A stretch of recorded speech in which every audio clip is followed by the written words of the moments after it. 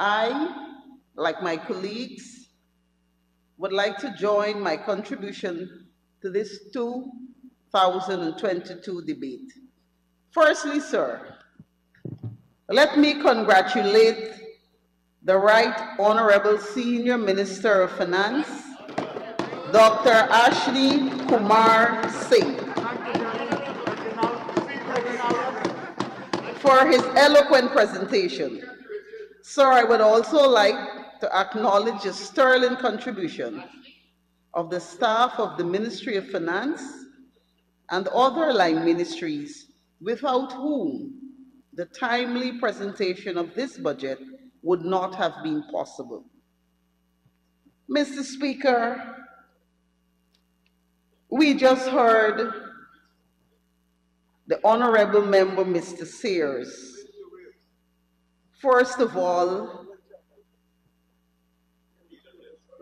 we keep saying they don't read. And obviously, sir, we heard the Honorable Member lamenting that they were not being given opportunities in tourism and in scholarships. And the Honorable Minister of Tourism sat here and she said, it's in the newspapers, they're advertisements. Have you ever applied? Sir, I would like to encourage my friends on the opposite side once again to please pay attention. Everything is in the open.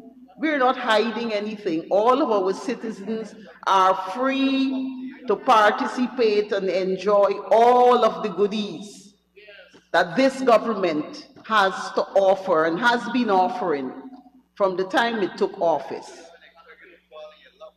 Sir, the Honorable Member said, he also said, when they get back into power, I don't know when that is going to be, but sir, that they're going to remove the VAT from electricity.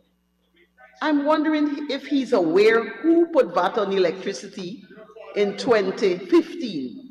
It was the PPPC who removed the VAT from electricity when we got back into power. The other thing I need to tell, he's probably too young to know this, Mr. Speaker. When he spoke about persons' ribs are some are eating and others' ribs are showing. Mr. Speaker, that is something of the past. I was looking around to see if any of my Dr. Prasad may not even remember that.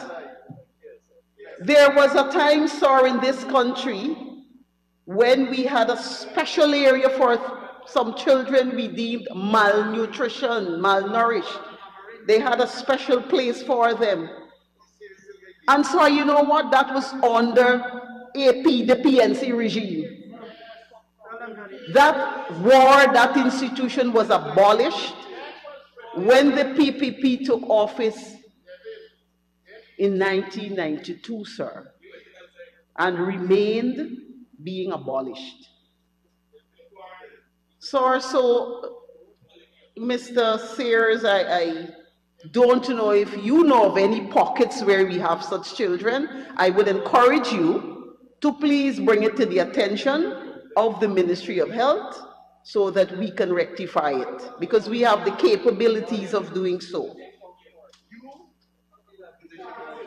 Mr. Speaker, this budget is predicated upon an understanding of the needs of the citizens of this country, young and old, Mr. Sears. It is tempered with the realities of our actual financial situation.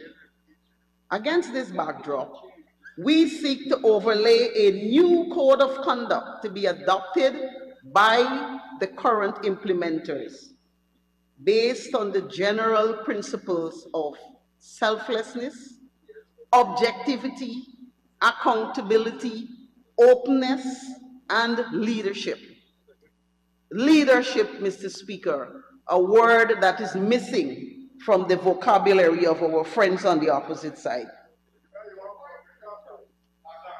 These values, Mr. Speaker, will form a thread that pervades all of our endeavors throughout this year and indeed for the duration of our unending term in office.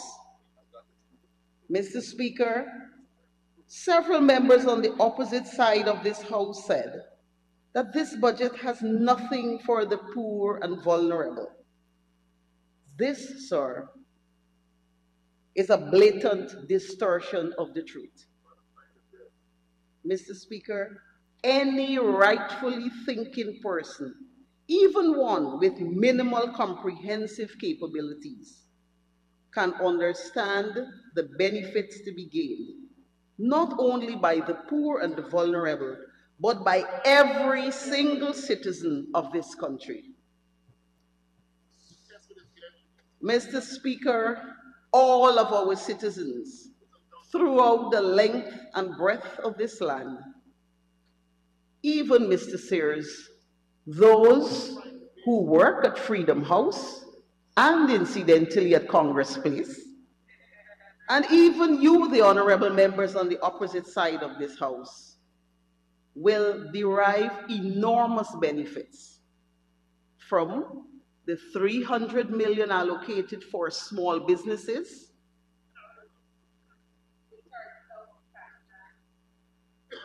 yes, thank you, honorable member, the $1.3 billion allocated for the development in ICT, the $245 million allocated for the establishment of new industrial estates. And sir, that's where we have jobs for those who are qualified, not, as you said, honorable member, giving persons jobs that we want to give them, not what they want. We are also qualifying those persons to occupy those jobs that will be created.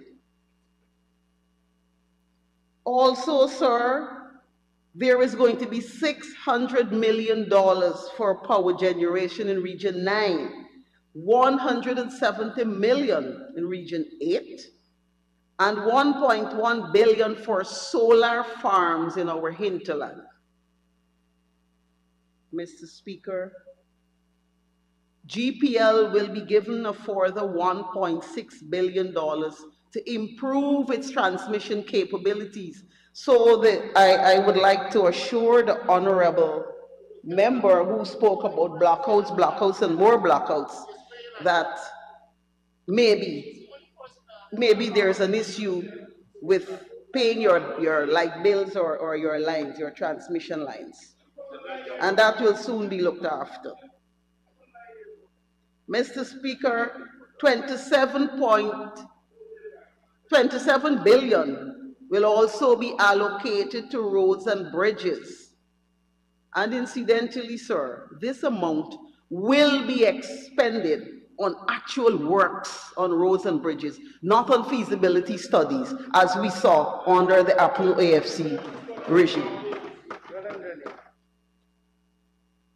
Mr. Speaker, there will also be $600 million for hinterland airstrip upgrades. As you can see, sir, every single person within this country, in every area, will be benefiting under this budget. Sir, our river and sea defenses, we have been having lots of floods recently. That is going to be rectified. It will not be rectified totally, because we have to remember, we live below the sea level. And sir, I'm a little late, I'm going to speak of what development really is. And we have to do things one day at a time.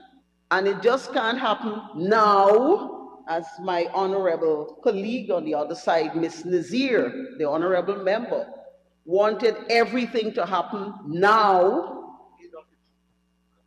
It will not be happen now, but it will happen in time. We are setting the ground, the floor, we are setting the baseline for these things to happen, sir. And it is going to be resolved. Mr. Speaker, all of these massive allocations, which allocate to trillions in the health sector and the education sector. And we'll hear a lot about the education sector when my honorable colleague, Minister of Education, comes here, and when the Honorable Minister of Health comes to make his presentation. Mr. Speaker, sometimes I wonder, are these people for real? Mr. Speaker, the oppositions who are calling for the increase of the tax threshold, increase in old age pension, and for the UG tuition to be free are the very people who sat quietly under the APNU rain when water and electricity subsidies were taken away from our pensioners, when the 1 month tax-free bonus was taken away from the hard-working men and women of our discipline services. Mr. Speaker, when the tuition fees of the very University of Guyana that they're asking for it to be free, when that tuition was doubled. Who was it doubled by, sir? The very regime, the persons who sit on the opposite side today and spewing what should happen. Where were they? Why weren't they advising their own administration?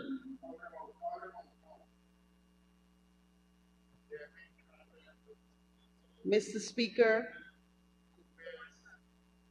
additionally, over 200 new burdensome taxes were imposed on items that are essential for the well-being of the very poor and vulnerable that they are suddenly so caring for.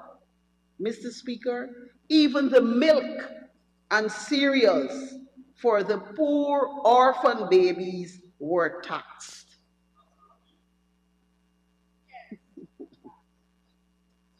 Mr. Speaker,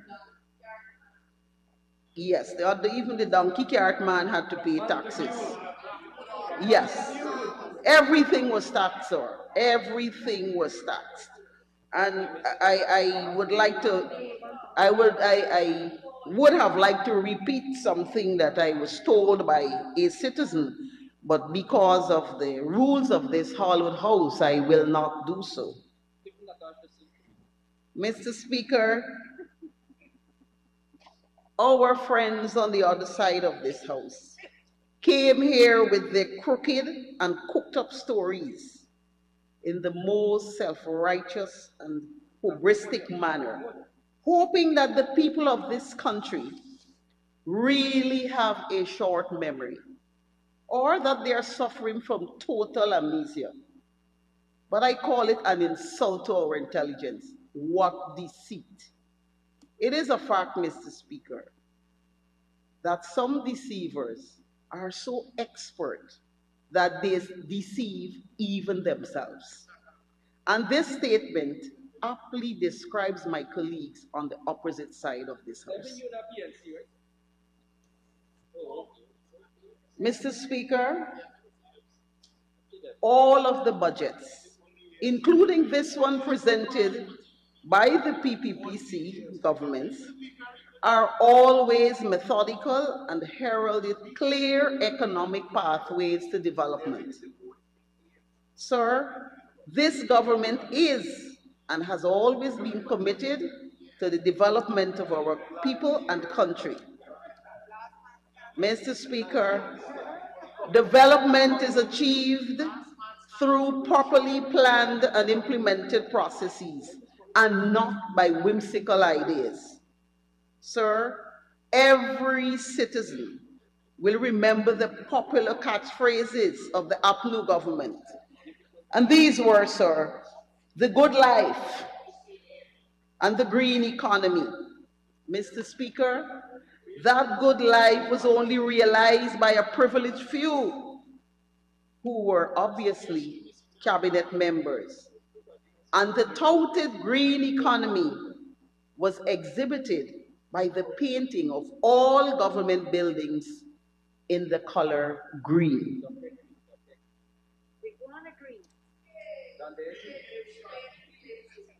Mr. Speaker, what moral authority does anyone on the opposition benches has to criticize this expertly crafted 2022 PPPC budget when all of the budgets presented by APNU were loaded with promises, devoid of any ideas and plans for diversification of the economy, no creativity and no vision, or definitely no plan for sustainable development.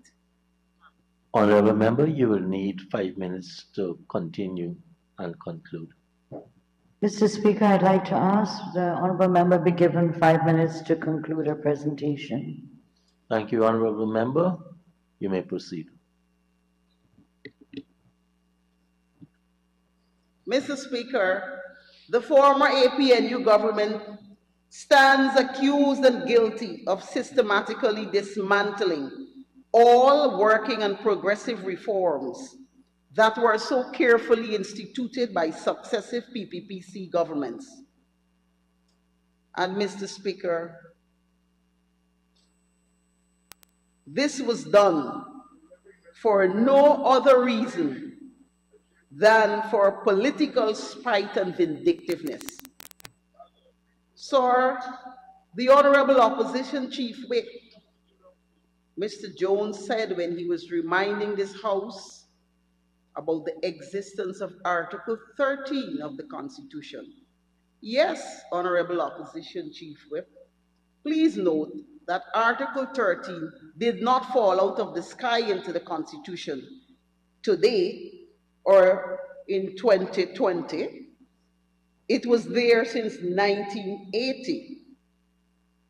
Mr. Speaker, 5 years ago, when the APNU was in government, they told us, that is why we are here and you are there.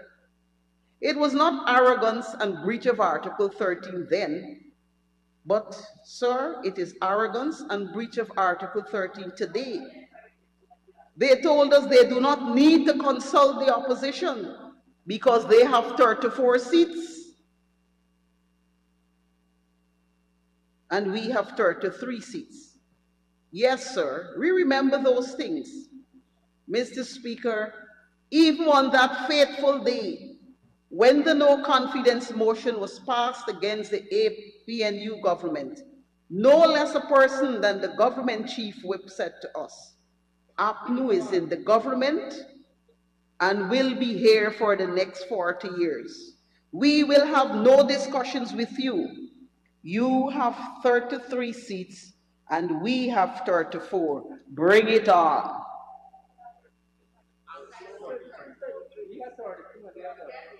Mr. Speaker, it was not arrogance then, but according to Mr. Jones, it is arrogance now. But sir, I sat there, and for all of them who want to play they do not remember, I remember, Mr. Speaker, and the people of Guyana remembers. And as long as they remember, that is all that matters to us. Mr. Speaker, the Minister of Finance had no objections to having discussions with the APNU during his budget presentation. But sir, they are the ones who have to make themselves available for those discussions. Mr. Speaker, you know, they keep saying that the PPPC, whenever the PPPC is in government, crime increases. That's one of their mantras. But have they ever noticed that when they are in opposition, crime increases? Yes, honorable members, when you are in opposition, crime increases. And that is very significant. And Mr. Speaker, there is a new phenomenon. Fires in public buildings have now been added to the crime list. Mr. Speaker, Mr. Speaker, the honorable member, Mr. Figueroa, said when he spoke, you can fool some of the people some of the time, but you cannot fool all of the people all of the time. And Mr. Speaker, I think they should read that for themselves. Mr. Speaker, once again, let me congratulate the Minister of Finance on this 2022 budget, a budget which definitely will instill and restore national confidence, pride, integrity, accountability, economic stability, and rebuild the trust of the people in government while developing our willingness so that we will do the work together. Mr. Speaker, restoring Guyana back to its pre-2015 glory is paramount and will require the collective effort of every citizen with the full engagement of those on the other side. I make a call, sir, for all to rally around our program, a program of development, a program of vision, which have policies and clear directions for the development of this dear land of ours. Let us do this together. I implore upon you. Thank you.